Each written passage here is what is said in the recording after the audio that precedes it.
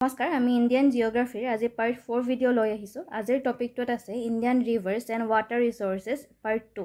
আমি ইতিমধ্যে ভাৰতীয় নদ নদীসমূহ আৰু জলসম্পদৰ এটা ফাৰ্ষ্ট পাৰ্টটো আমি ইতিমধ্যে পঢ়িছোঁ আজি হৈছে ইয়াৰ ছেকেণ্ডটো পাৰ্ট আজিৰ ভিডিঅ'টোতো আমি বহুতো ইম্পৰ্টেণ্ট কুৱেশ্যন আনচাৰসমূহ ডিছকাছ কৰিম গতিকে ভিডিঅ'টো শেষলৈকে চাই থাকিব পলম নকৰোঁ প্ৰথম প্ৰশ্নটো লৈ লওঁ আহক which of the following reverse do not originate in India নিম্নলিখিত কোনখন নদী ভাৰতত উৎপত্তি নহয় অপশ্যন দিয়া হৈছে প্ৰথমতে আপোনালোকে চাই লওক লগে লগে মই আনসাৰ কৈ যাম দিয়া আছে গংগা নদী উৎপত্তি হৈছে অৰিজিনেট হৈছে উত্তৰাখণ্ডৰ গংগোত্ৰী গ্লেচিয়াৰৰ পৰা উত্তৰাখণ্ডত গংগোত্ৰী গ্লেচিয়াৰৰ পৰা হৈছে গতিকে অপশ্যন নম্বৰ এ টো নহয় অপশ্যন নম্বৰ বি আছে যমুনা উৎপত্তি হৈছে যমুনাত্ৰী গ্লেচিয়াৰৰ পৰা ঠিক তেনেদৰে অপশ্যন নম্বৰ চি আছে ব্ৰহ্মপুত্ৰটো হ'ব আমাৰ শুদ্ধ উত্তৰ কাৰণ ব্ৰহ্মপুত্ৰ ভাৰতত অৰিজিনেট হোৱা নাই আমি ইতিমধ্যে ফাৰ্ষ্ট পাৰ্টতে পাই আহিছোঁ যে ব্ৰহ্মপুত্ৰ ক'ত অৰিজিনেট হৈছে কওক মোক ব্ৰহ্মপুত্ৰ অৰিজিনেট হৈছে টিবেটত ঠিক আছে চাইনাৰ টিবেটত ব্ৰহ্মপুত্ৰ অৰিজিনেট হৈছে মনত ৰাখিব এইটো কথা লগে লগে অপশ্যন নম্বৰ 4 আছে গোদাবৰী অৰিজিনেট হৈছে মহাৰাষ্ট্ৰত ঠিক আছে লগে লগে মোক কওকচোন যে ব্ৰহ্মপুত্ৰ আমি আনসাৰ পালোঁ কিন্তু এই ব্ৰহ্মপুত্ৰক টিবেটত উৎপত্তি হৈছে আৰু টিবেটত ব্ৰহ্মপুত্ৰক কি নামেৰে জনা যায় ইতিমধ্যে আমি পাই আহিছোঁ ফাৰ্ষ্ট পাৰ্টতে আশা কৰোঁ আপোনালোকৰ মনত আছে টিবেটৰ ব্ৰহ্মপুত্ৰক কি নামেৰে জনা যায় ইয়েছ কাৰেক্ট হৈছে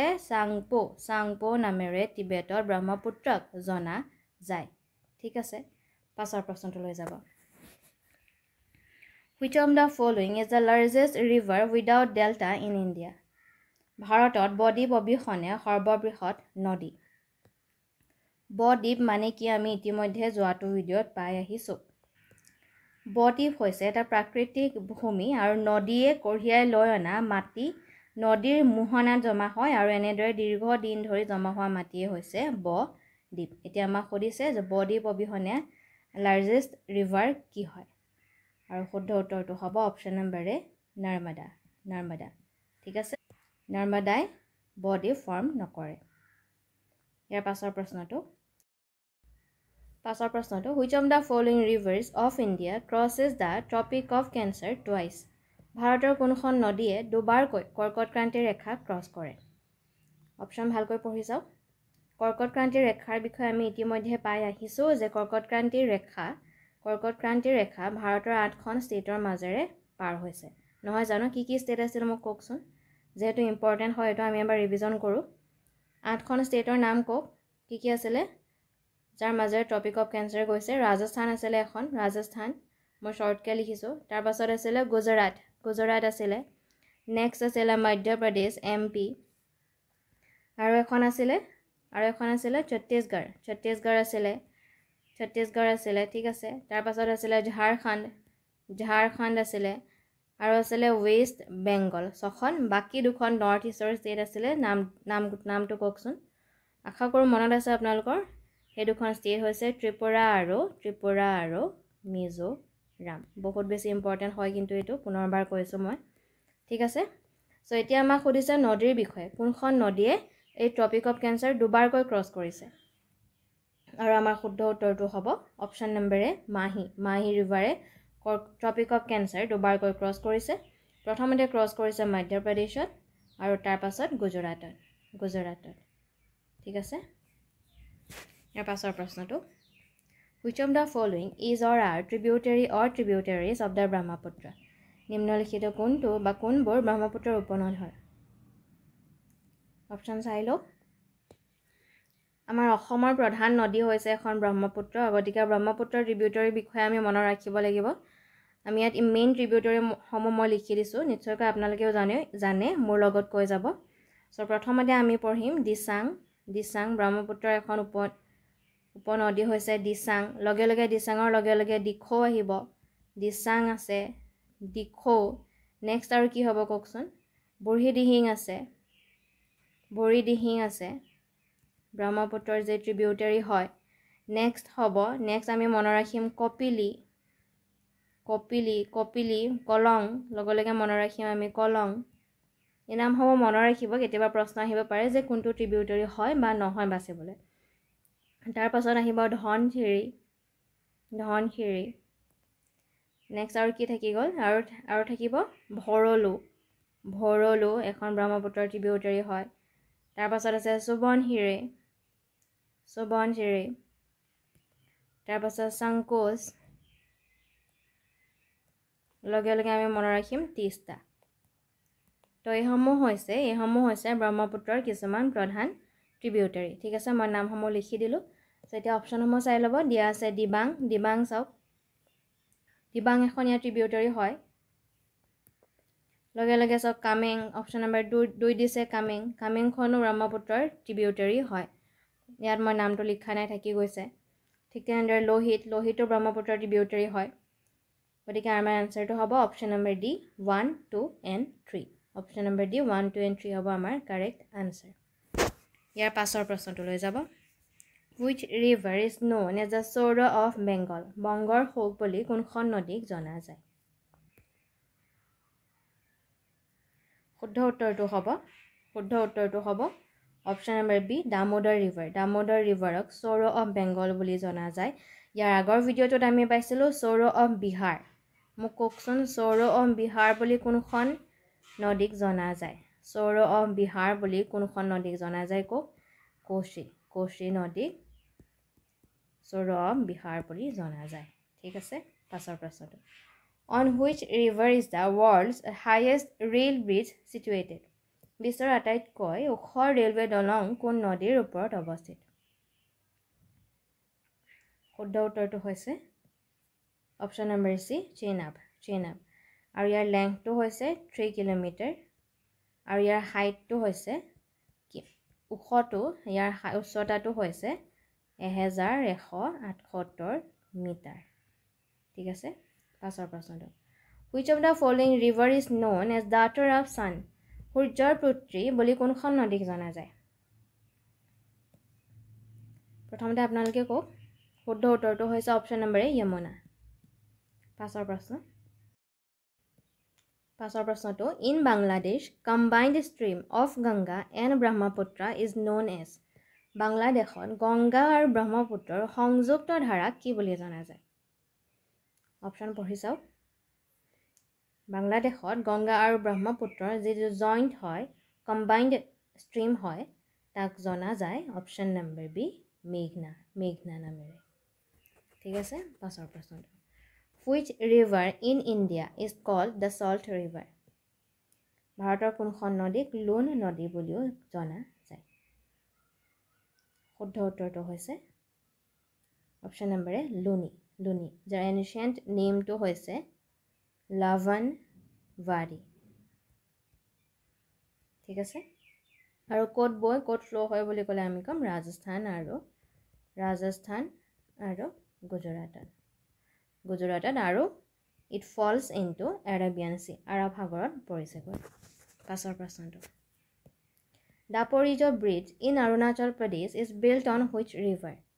অৰুণাচল প্ৰদেশৰ দাপৰিজো দলং কোন নদীৰ ওপৰত নিৰ্মাণ কৰা হৈছে অপশ্যন চাই লওক আৰু শুদ্ধ উত্তৰটো হৈছে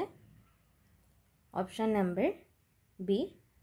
নহয় ক্ষমা কৰিব অপশ্যন নম্বৰ ডি সোৱণশিৰি নৈৰ ওপৰত এই দলংখন নিৰ্মিত পাছৰ প্ৰশ্নটো In which state is the highest waterfall of India located? ভাৰতৰ আটাইতকৈ ওখ জলপ্ৰপাত কোনখন ৰাজ্যত অৱস্থিত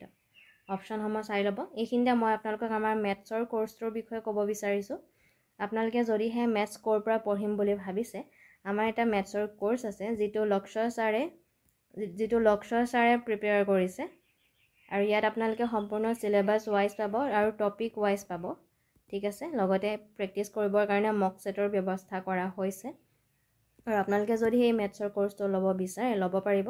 তাৰ কাৰণে আপোনালোকে প্লে ষ্টৰত গৈ আমাৰ এপ্লিকেশ্যন লক্ষ্যটক বুলি ডাউনলোড কৰি ল'ব লক্ষ্যটক প্লে ষ্টৰত আমাৰ এপ্লিকেশ্যন আছে সেইটো ডাউনলোড কৰি অপেন কৰিলে আপোনালোকে মেথছৰ কোৰ্ছটো পাব আৰু তাৰ পৰাই বাই নাও কৰি ল'ব পাৰিব ঠিক আছে সো ইয়াৰ আনসাৰটো হ'ব অপশ্যন নম্বৰ সি কৰ্ণাটকত আছে লগে লগে মনত ৰাখিব ইয়াৰ নামটো কি হয় এই জলপ্ৰপাতটো কি হয় এই জলপ্ৰপাতটো হৈছে কুঞ্চিকল জলপ্ৰপাত ঠিক আছে কুঞ্চিকল ফল হৈছে ভাৰতৰ আটাইতকৈ ওখ জলপ্ৰপাত যিটো আছে কৰ্ণাটকত আৰু ইয়াৰ হাইটটো হৈছে 455 মিটাৰ ঠিক আছে ইয়াৰ পাছৰ প্ৰশ্নটো কপিলধাৰা and ধোঁৱাধাৰ falls are situated on which river কপিলধাৰা আৰু ধোঁৱাধাৰ জলপ্ৰপাত কোন নদীত স্থিত and the correct answer is option number C Narmada পাছৰ প্ৰশ্নটো on which river is the longest dam of India situated ভাৰতৰ আটাইতকৈ দীঘল নদী বান্ধ কোন নদীত আছে অপচন চাই লওক ইয়াৰ আগৰ ভিডিঅ'টোত আগৰ ক্লাছত আমি পঢ়িবলৈ পাইছিলোঁ যে আটাইতকৈ ওখ নদী বান্ধৰ বিষয়ে পঢ়িবলৈ পাইছিলোঁ এতিয়া আমাক কৈছে দীঘল লংগেষ্টৰ বিষয়ে সুধিছে ঠিক আছে গতিকে কনফিউজ নহ'ব আপোনালোকে মোক কওকচোন যে ওখ আটাইতকৈ হাইয়েষ্ট ডেমটো কি আছিলে নামটো যোৱাটো ভিডিঅ'তে পাইছোঁ মই আশা কৰিছোঁ মনত আছে সকলোৰে আটাইতকৈ ওখ ডেমটো হৈছে তেহৰী ডেম নহয় জানো আৰু কি নদীত আছিলে নদীখনৰ নামটো মনত ৰাখিব আপোনালোকে কি নদীত আছিলে ভাগীৰথী ৰিভাৰৰ ওপৰত আছে আটাইতকৈ ওখ বান্ধটো এতিয়া আমাক সুধিছে লংগেষ্ট দীঘলটোৰ কথা সুধিছে চ' দীঘলটো হৈছে মই লিখিয়ে দিছোঁ দীঘলটো হৈছে হীৰাকুদ মনত ৰাখিব হীৰাকুদ ডেম এইটো হৈছে longest dam of India which is situated on the river Mahanadi ঠিক আছে অপচন নম্বৰ বি মহানদী শুদ্ধ উত্তৰ হ'ব লগতে ডেমটো হৈছে হীৰাকুদ ডেম আৰু ইয়াৰ যদি আমি হাইটটো চাওঁ ইয়াৰ লেংথটো হৈছে 25.8 কিলোমিটাৰ ইয়াৰ দীঘলটো হৈছে দৈৰ্ঘ্যটো হৈছে 25.8 কিলোমিটাৰ আৰু হাইটটো হৈছে মই ইয়াত লিখি গৈছোঁ যাতে আপোনালোকে কনফিউজ নহয় ইয়াৰ হাইটটো হৈছে 60.96 মিটাৰ ঠিক আছে ঠিক তেনেদৰে এই তেহৰী ডেম যিটো আটাইতকৈ ওখ ডেম আছিলে তেহৰী ডেমৰ হাইট আছিলে কিমান কওকচোন আমি পাইছিলোঁ 260.5 মিটাৰ হাইট আছিলে ইয়াৰ ঠিক আছে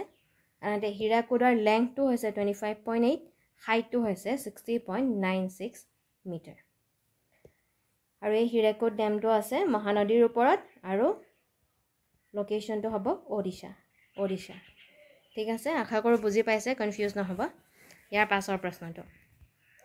Haridwar is situated on the bank of which river Haridwar কোন নদীৰ পাৰত অৱস্থিত যমুনা সৰয়ু গোমতী নে গংগা হ'ব শুদ্ধ উত্তৰটো মই কৈ দিছোঁ অপচন নম্বৰ ডি গংগা পাছৰ প্ৰশ্নটো Kaveri water ডিস্পিউট is between which two state Kaveri জল বিবাদ কোন দুখন ৰাজ্যৰ মাজত আছে অপচনসমূহ চাই ল'ব কাবেৰী নদীৰ পানীক লৈ পেলাই জলক লৈ পেলাই বিবাদ আছে দুখন ৰাজ্যৰ মাজত সেই দুখন ৰাজ্যৰ হৈছে কৰ্ণাটক আৰু তামিলনাডু পাছৰ প্ৰশ্নটো on which river is the Farakka Dam West Bengal situated Farakka বান্ধ যেটো পশ্চিম বংগৰ হয় কোন নদীত অৱস্থিত লোকেশ্যনটো দি দিছে পশ্চিম বংগ বুলি আমাক এতিয়া নদীখনৰ নাম সুধিছে শুদ্ধ উত্তৰটো হৈ যাব অপচন নম্বৰ এ গংগা পাছৰ প্ৰশ্নটো in which year the river Ganga was declared as the national river of India Ganga নদী কোন চনত ভাৰতৰ ৰাষ্ট্ৰীয় নদী ঘোষণা কৰা হৈছিল অপচন আপোনালোকে চাই লওক লগে লগে মই কৈ দিছোঁ যে এই ভাৰতৰ ৰাষ্ট্ৰীয় নদী হিচাপে কোনে ঘোষণা কৰিছিল প্ৰথমতে কৈছোঁ কোনে ঘোষণা কৰিছিল it was declared by Indian prime minister Manmohan Singh ঠিক আছে মনমোহন সিঙে ঘোষণা কৰিছিল কেতিয়া ঘোষণা কৰা হৈছিল মোক কওক অপচন নম্বৰ ডি 2008 চনত ঠিক আছে লগে লগে আমি জানো যে ভাৰতৰ নেশ্যনেল একুৱেটিক এনিমেল কি হয় নেশ্যনেল একুৱেটিক এনিমেল হৈছে গংগা ৰিভাৰ একুৱেটিক ডলফিন নহয় জানো আৰু ইয়াক নেশ্যনেল একুৱেটিক এনিমেল হিচাপে ঘোষণা কৰা হৈছিল 2009 চনত মনত ৰাখিব গংগা নদীক ৰাষ্ট্ৰীয় নদী হিচাপে 2008 চনত আৰু ঠিক তেনেদৰে গংগাছ river aquatic ডলফিনক national aquatic animal হিচাপে ঘোষণা কৰিছিল 2009 চনত যেহেতু চনকেইটা ওচৰা-ওচৰি হয় সেইকাৰণে মই লগে লগে কৈ গ'লোঁ মনত ৰাখিব ঠিক আছে পাছৰ প্ৰশ্নটো which river forms the boundary between India and Nepal Bharat আৰু নেপালৰ মাজত কোন নদীয়ে সীমা সৃষ্টি কৰিছে শুদ্ধ উত্তৰটো হ'ব মহাকালী ৰিভাৰ বা কালী ৰিভাৰ যা কালী ৰিভাৰ বুলিও কোৱা হয় বা শাৰদা ৰিভাৰ ঠিক আছে মই নামটো লিখি দিছো শাৰদা নদী বুলিও যাক জনা যায় option number B Kali river হ'ব শুদ্ধ উত্তৰ পাছৰ প্ৰশ্নটো which mountain range is situated between Narmada and Tapti river Narmada আৰু তাপ্তি নদীৰ মাজত কোনটো পৰ্বতমালা অৱস্থিত আদি আছে আৰাৱলী সতপুৰা শিৱালিক আৰু হিমালয় শুদ্ধ উত্তৰটো হৈছে অপচন নম্বৰ বি সতপুৰা পাছৰ প্ৰশ্নটো শিৱসমুদ্ৰম ফলছ is situated on which river শিৱসমুদ্ৰম জলপ্ৰপাত কোন নদীত স্থিত হয় আনসাৰটো মই কৈ দিছো অপচন নম্বৰ ডি কাবেৰী পাছৰ প্ৰশ্নটো which river is also known as Kalindi river কোন নদী কালিন্দী নদী বুলিও জনা যায় আৰু শুদ্ধ উত্তৰটো হ'ব অপচন নম্বৰ বি যমুনা পাছৰ প্ৰশ্নটো on which river is the largest river island of India situated ভাৰতৰ সৰ্ববৃহৎ নদীদ্বীপ কোন নদীত স্থিত আমি চকুমুদি ক'ব পাৰিম আনসাৰটো হ'ব অপচন নম্বৰ এ ব্ৰহ্মপুত্ৰতে সৰ্ববৃহৎ নদীদ্বীপ মাজুলী আছে পাছৰ প্ৰশ্নটো the city of Badrinath is situated on the bank of which river Badrinath নগৰ কোন নদীৰ পাৰত অৱস্থিত আৰু শুদ্ধ উত্তৰটো হৈছে অপচন নম্বৰ সি আলাকানন্দা পাছৰ প্ৰশ্নটো ৰাণা প্ৰতাপ সাগৰ dam is located in Rana Pratap Sagar dam ক'ত আছে শুদ্ধ উত্তৰটো হ'ব অপচন নম্বৰ ডি ৰাজস্থান ইয়াৰ পাছৰ প্ৰশ্নটো 108 নম্বৰ হ'ব This is the place where Alaknanda and Bhagirathi meet দেশত অলকানন্দা আৰু ভাগীৰথী নদী লগ হৈছে ক'ত লগ হৈছে শুদ্ধ উত্তৰটো হ'ব অলকানন্দা আৰু ভাগীৰথী নদী লগ হৈছে দেৱপ্ৰয়াগত আৰু ইয়াৰ পাছতে ইয়াৰ নাম গংগা নাম লৈছে ঠিক আছে পাছৰ প্ৰশ্নটো On which river Mahatma Gandhi Setu is built তো কোন নদীৰ ওপৰত মহাত্মা গান্ধী সেতু নিৰ্মাণ কৰা হৈছে অপচনসমূহ চাই লওক লগতে মই আপোনালোকক তেতিয়ালৈকে ইয়াৰ লোকেশ্যনটো কৈ দিছোঁ ক'ত আছে ইয়াৰ লোকেশ্যনটো হৈছে পাটনা মানে বিহাৰৰ যি কেপিটেল হয় ঠিক আছে আৰু এই হেতুৱে কানেক্ট কৰিছে পাটনাক কাৰ সৈতে হাজিপুৰৰ সৈতে আৰু কোন নদীৰ ওপৰত আছে আনসাৰটো নিশ্চয় উলিয়ালে আপোনালোকে আনসাৰ হ'ব অপচন নম্বৰ এ গংগা নদীৰ ওপৰত মহাত্মা গান্ধী সেতু আছে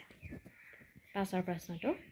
which river is known as the twin of the নৰ্মদাৰ যমজ বুলি কোনখন নদীক জনা যায় এইটো আমাৰ একেবাৰে শেষৰ প্ৰশ্ন হয় শুদ্ধ উত্তৰটো কৈ লওক আপোনালোকে কাৰেক্ট আনসাৰটো হৈছে option number C the Tapti নদী বা তাপি নদী বুলিও যাৰ জনা যায় ইয়াক নৰ্মদাৰ টুইন বুলি যমজ বুলি কোৱা হয় গতিকে আজিৰ ভিডিঅ'টো আছিল ইমানে আশা কৰিছোঁ আপোনালোকে ভালকৈ প্ৰিপাৰেচন কৰি আছে ভালকৈ পঢ়ি যাওক বাকী সকলোলৈকে শুভেচ্ছা থাকিল